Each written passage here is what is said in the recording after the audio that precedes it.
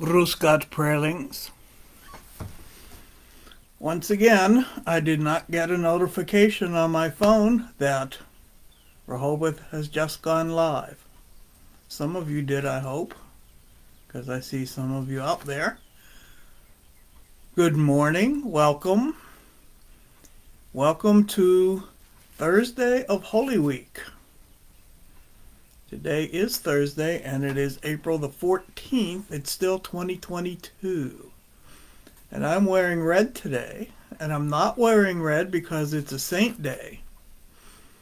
I'm wearing red because it's the color of the day for Maundy Thursday, which is what today is. Maundy Thursday, not Monday Thursday like I thought when I was growing up. Maundy. That word comes from what happened on this night. Particularly the gospel reading we have in church from John, where Jesus washes people's feet, his disciples' feet, and then says, I give you a new commandment, love one another as I have loved you. And the word for commandment in Latin is mandatum, mandate. That's where we get our English word mandate, commandment. And that's how this came to be Maundy Thursday, the Thursday of the mandate, of the new commandment. So what are we doing today? I don't know. It's Thursday of Holy Week. I'm lucky I remembered that there was Matins this morning. We're going to pray a Psalm 48, I think. Psalm 48. We're going to hear from Mark, chapter 14. We are not singing a hymn today. Instead of singing a hymn today, we are going to listen to Mozart. Specifically, Mozart Ave Verum Corpus, which he wrote in honor of Christ being truly present in Holy Communion. That's what Ave Verum Corpus means. Hail, or, hello, or hi, or greetings. True body. I'll tell you more about that when we get to that part. So that's what we're doing this morning. And of course, I have my red mug because red is the color of the day. Red.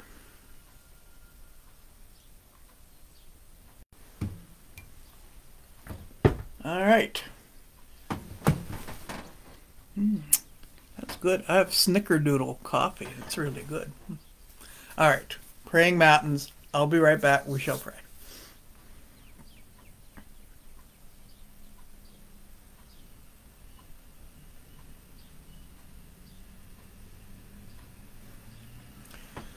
We are gathered in the name of the Father, and of the Son, and of the Holy Spirit.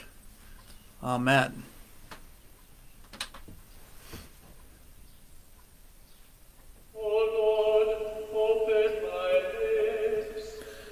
And my mouth will declare your praise.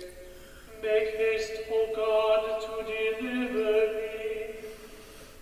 Make haste to help me, O Lord. Glory be to the Father, and to the Son, and to the Holy Spirit, as it was in the beginning, is now, and will be forever. Amen. Praise to you, O Christ, Lamb of our salvation. Blessed be God the Father, the Son, and the Holy Spirit. O come, let us worship him. O come, let us sing to the Lord. Let us make a joyful noise to the rock of our salvation. Let us come into his presence with thanksgiving. Let us make a joyful noise to him with songs of praise. For the Lord is a great God, and a great King above all gods. The deep places of the earth are in his hand. The strength of the hills is his also. The sea is his, for he made it, and his hand formed the dry land. Oh, come, let us worship and bow down. Let us kneel before the Lord our Maker. For he is our God, and we are the people of his pasture and the sheep of his hand. Glory be to the Father, and to the Son, and to the Holy Spirit, as it was in the beginning, is now, and will be forever. Amen. Blessed be God the Father, the Son, and the Holy Spirit. O come, let us worship him.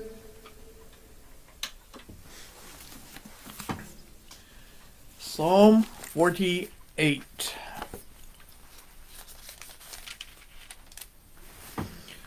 Great is the Lord, and greatly to be praised. In the city of our God is his holy hill. Beautiful and lofty, the joy of all the earth is the hill of Zion, the very center of the world, and the city of the great King. God is in her citadels. He is known to be her sure refuge. Behold, the kings of the earth assembled and marched forward together. They looked and were astounded. They retreated and fled in terror. Trembling seized them there. They writhed like a woman in childbirth, like ships of the sea when the east wind shatters them. As we have heard, so have we seen, in the city of the Lord of hosts, in the city of our God. God has established her forever. We have waited in silence on your loving kindness, O God, in the midst of your temple. Your praise, like your name, O God, reaches to the world's end. Your right hand is full of justice. Let Mount Zion be glad, and the cities of Judah rejoice because of your judgments. Make the circuit of Zion. Walk round about her, count the number of her towers. Consider well her bulwarks. Examine her strongholds, that you may tell those who come after, this God is our God forever and ever. He shall be our guide forevermore. Let us pray. Father, the body of your risen Son is the temple not made by human hands, and the bulwark of the new Jerusalem. Make this holy city, built of living stones, so shine with spiritual radiance, that it may show your greatness in the sight of all nations, for the sake of your Son, Jesus Christ, our Lord. Amen.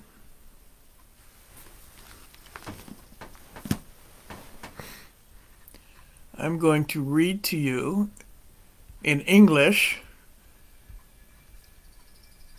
what Ave Verum Corpus says.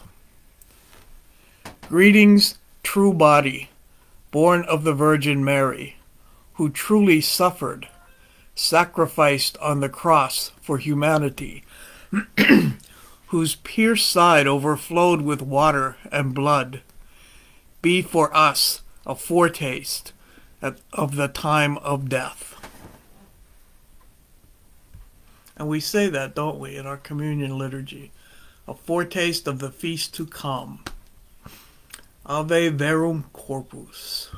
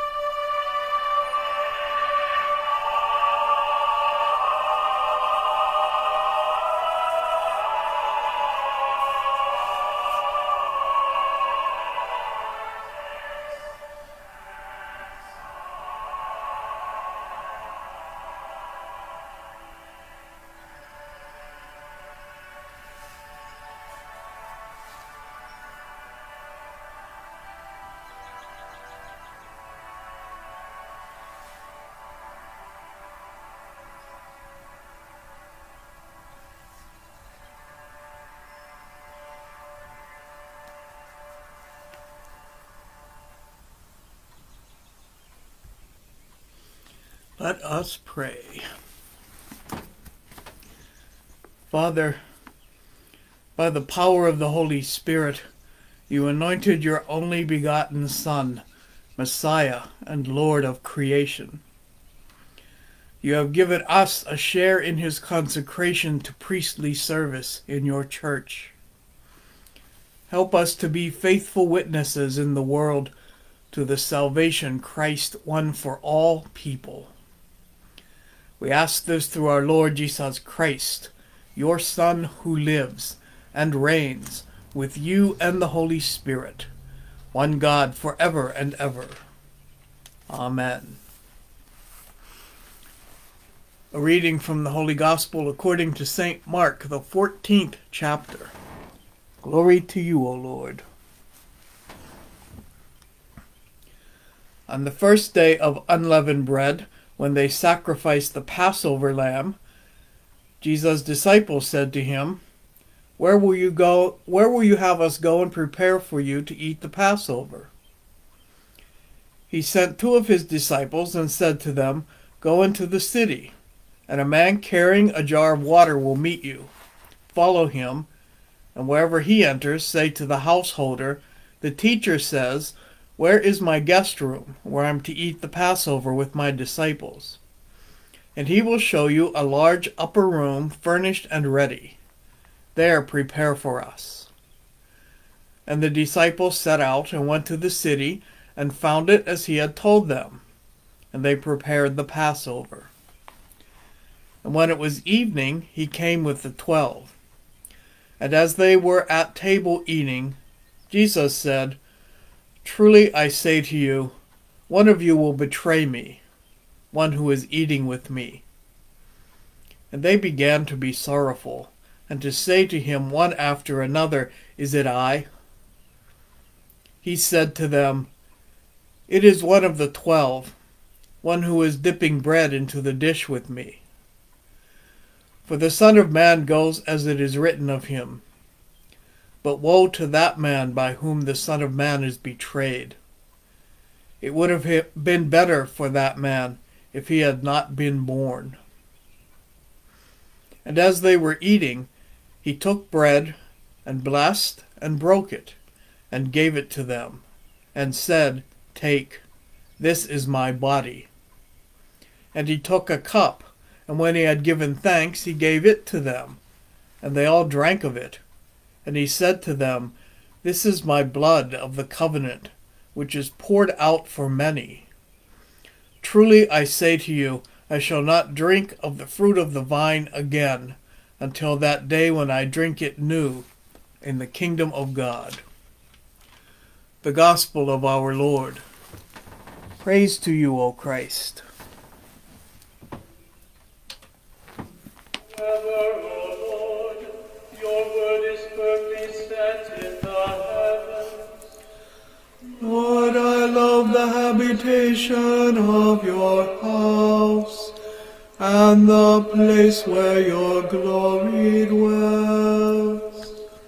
Blessed are those who hear the word of God and keep it. Lord, I love the habitation of your house, and the place where your glory dwells. Glory be to the Father, and to the Son, and to the Holy Spirit. Lord, I love the habitation of your house, and the place where your glory dwells. I don't even know where to begin.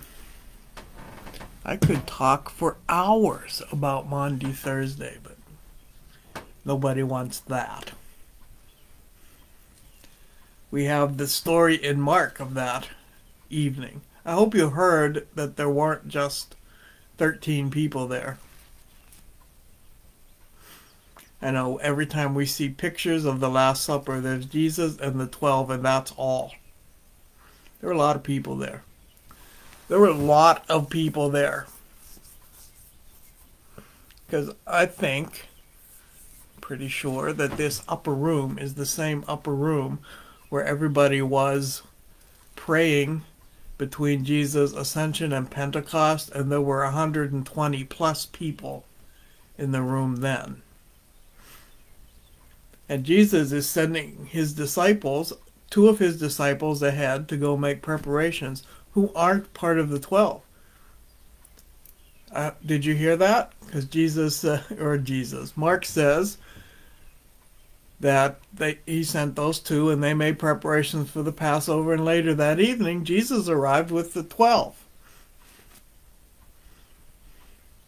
And when Jesus says, "One of you will betray me," and everybody's saying, "Is it me? Is it me? Is it me?" Well, is it I, according to Mark. And Jesus' answer is, it's one of the 12. There are a lot of people in that room, not just 13 of them.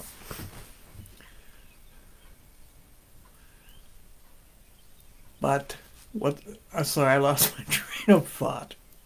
Judas. I wanted to talk about Judas for a minute, and then I wanted to talk about other things. You may have heard me say this before about Judas and Jesus saying one of the 12 is going to betray me, and it would be better for him if he had never been born. Woe to him. It would have been better for him if he had never been born. And I don't think Jesus said it like I just said it. I just said it so that it sounded like Jesus was condemning Judas to eternal hellfire and damnation. I don't think Jesus said it that way at all. I think he said it with great compassion and love because he knew what was going to happen. He knew that Judas was going to be so overwhelmed by guilt and shame that he could not bear it to the point that he committed suicide. I think that is what Jesus is talking about. And he has compassion on Judas, as do I. Because remember, Judas is not the only one who betrayed Jesus that night. Yeah, he betrayed Jesus into the hands of those who came to arrest him, but Peter also betrayed Jesus. And everybody else for that matter, but Peter was pretty blatant about it, saying out loud to people, I have no idea who he is. I never saw him before in my life. No, I'm not his follower. Also a betrayal. Peter was also overcome with shame and guilt, if you recall. The difference between Judas and Peter, which is a lesson for all of us, is that Peter was still able to trust that there would be forgiveness for him. So he wasn't overwhelmed to the point that he had to end his life just to escape his feelings, or to somehow think that that was a repayment for the horrible thing he just done. I don't know what was in Judas's mind when he killed himself, but it wasn't good, which is why Jesus says, I feel sorry. Whoa. It would be better if he hadn't been born. But somebody had to do that, right? We forget that part. Somebody had to betray Jesus, because nobody in the army that came to arrest him knew which one was Jesus. And these other things are happening that night. These two things that we say in our words of institution. I like to point, because I always want to stop in the words of institution and say, did you hear that? So we start the words of institution in our Holy Communion service with these words. Our Lord Jesus Christ, in the night in which he was betrayed, took bread. And I always wanted to point out, stop everything and say, did you hear that? Our Lord Jesus Christ gave us the sacrament of his body and blood on the night that he was betrayed. That night. Not some night where everything was hunky-dory and everybody was feeling holy and sanctified. Well, maybe they were because it was Passover, but that's not what was going on. There was a lot of turmoil in the spiritual world that night. Jesus was being betrayed, and then he was going to be arrested, and in between that, he himself was going to be in great anguish in the Garden of Gethsemane, remember? Praying so fiercely that he's sweating blood, begging his Father, is there another way? I'll do this, but if there is another way, because he knows what's coming. And it's absolutely horrendous. And I'm not even sure for Jesus the worst part was the physical part. But that spiritual battle with Satan and sin. So on that night, when all of that is happening in in Jesus' mind and soul, that night, right then, he gives us the sacrament of his body and his blood. That night. And then later, Jesus says, with the cup, this is the cup of the new covenant in my blood. Except I think he said it like this. This is the cup of the new covenant in my blood. Because the I don't want to call it old, because it's still in effect. The covenant God made with Israel. That covenant. You can read about it in Genesis. Covenant that God made with Abraham on behalf of the entire nation of Israel for all time. Covenants are ratified in blood. And in that story, if you'll remember, Yahweh cut animals in half and walked between them. That's how you made a covenant. You cut animals in half and walked between them. The symbolism there being, if I break this covenant, this is the consequence. I will be cut in half, and I will spill my blood. And it's also the day of the unleavened bread, the feast of unleavened bread, when people are sacrificing the lambs in the temple for Passover. Their Passover lambs are being slaughtered. And there's blood everywhere. It's part of the covenant. When you have burnt offerings at the temple, you have to kill the animal. There's blood for the covenant. There's always blood with the covenant. And Jesus is saying now, here's a new covenant, and now it's my blood, not the blood of animals. This covenant is being ratified with my blood. God's blood is ratifying this covenant. I always want to stop in communion and say that. I don't, though. I just say it to other people along the way and hope that it gets into some people's ears. Maybe I'll preach it someday. And then the part, like I just talked about, Jesus going to Gethsemane, we never read that in church.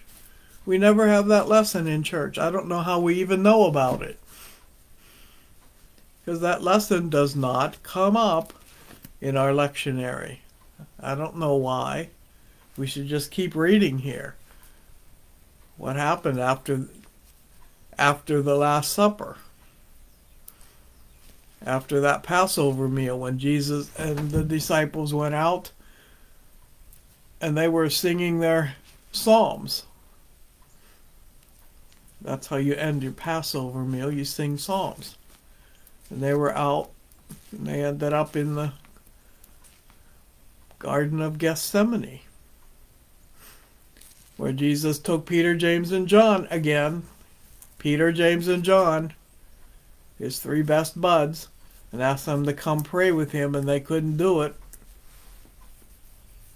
Every time he came to check on them, they were sleeping, remember? That happened this night. And the third time Jesus came to check on them and they were sleeping, Jesus said, well, it doesn't matter anymore because now they're here to arrest me, which they did. Judas came and kissed him so they'd know which one was Jesus. They arrested him and carted him all over the place for the rest of the night. Till tomorrow when they would take him to Pilate.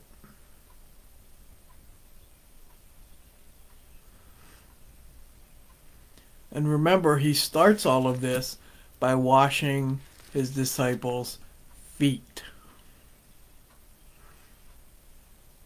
and saying to them, if I, your Lord and Master, am washing your feet,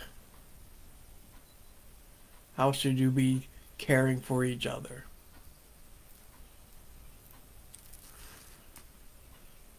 That's the whole point of what he's doing. He's reconciling us to God so that we can properly and lovingly and unhinderingly, with everything in us, care for one another.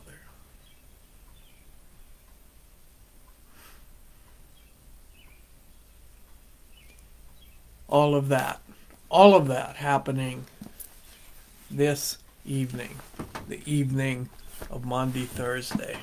Lots to ponder today. I'm going to pray the Benedictus, and I hope you join me.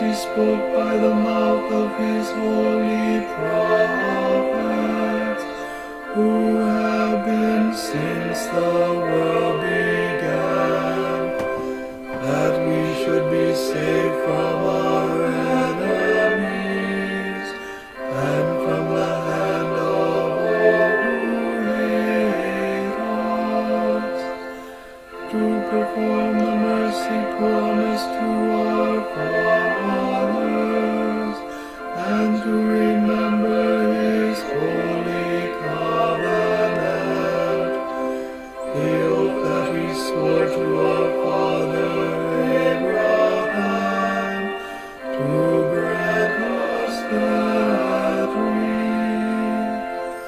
being delivered from the hand of our enemies, might serve him without fear, in holiness and righteousness before him, all the days of our life.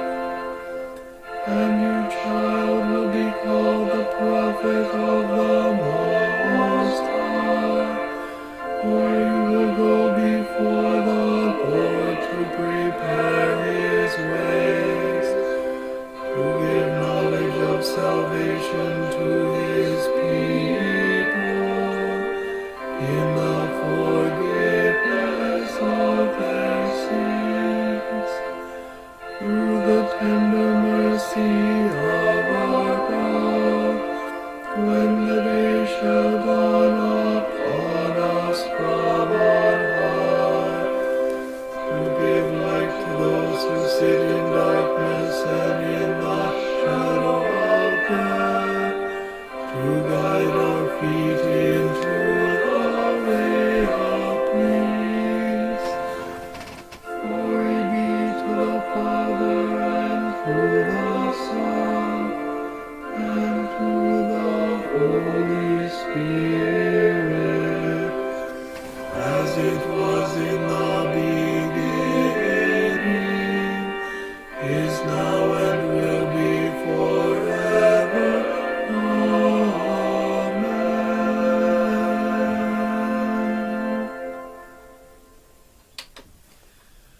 Lord, have mercy. Christ, have mercy. Lord, have mercy.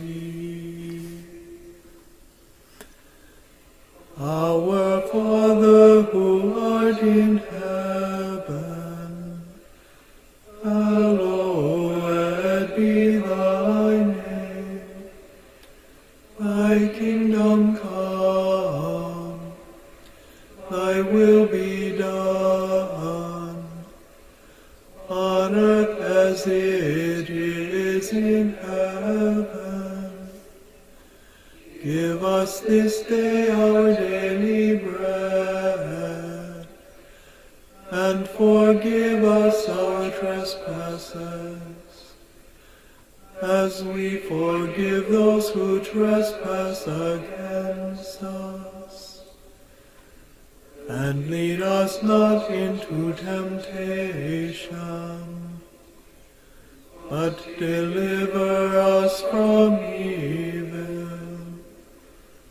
For thine is the kingdom, and the power, and the glory, forever and ever. Amen.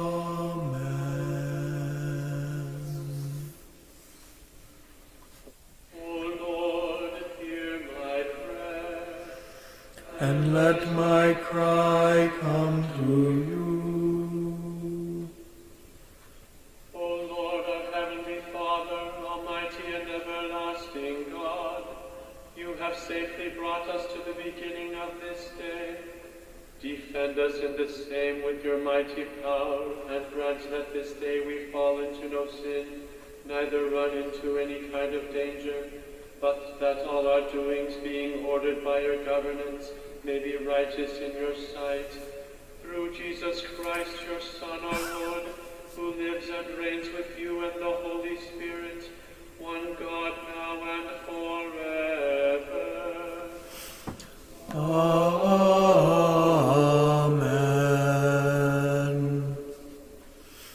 Let us bless the Lord.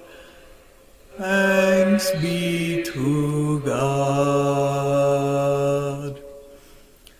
The grace of our Lord Jesus Christ, and the love of God, and the communion of the Holy Spirit be with us all. Amen.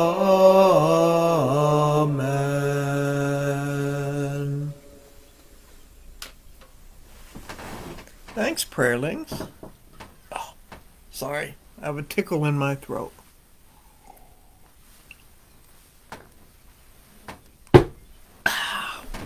So this is the last day for purple. It'll be a different color today, and it'll be a different color for Sunday. I'm not saying what. You'll have to see for yourself. Tomorrow there won't be any color in it.